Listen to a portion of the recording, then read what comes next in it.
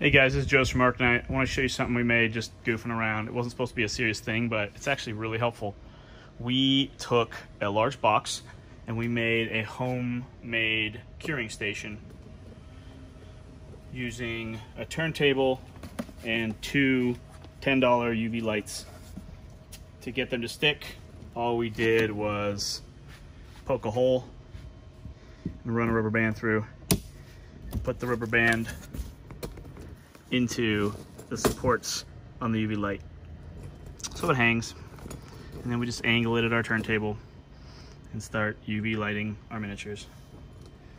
And then you might think, well, I don't have a large box. We just took the box that the resin printer came in. So, worked pretty well. This could be anything. Obviously, once the rubber band goes through, you just stick something through. I just had a piece of wood, so I use it as a crossbar. And then I happen to have an outlet that's not used. This is a corner of my warehouse where nothing's going on. But if you didn't want that, obviously you just put any little surge protector up here with 3 plugs. Those are simple things that anybody can figure out, but yeah.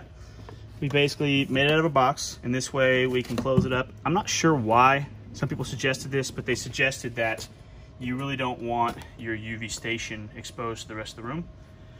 Maybe they think long-term UV light on your eyes is bad. I don't really know, but I was like, okay, if we're gonna have to build a little UV station, that's the best, ideal way to do it, then let's do it. And that way we can close up the box, seal it, and when I get to it, there it is. It's working great.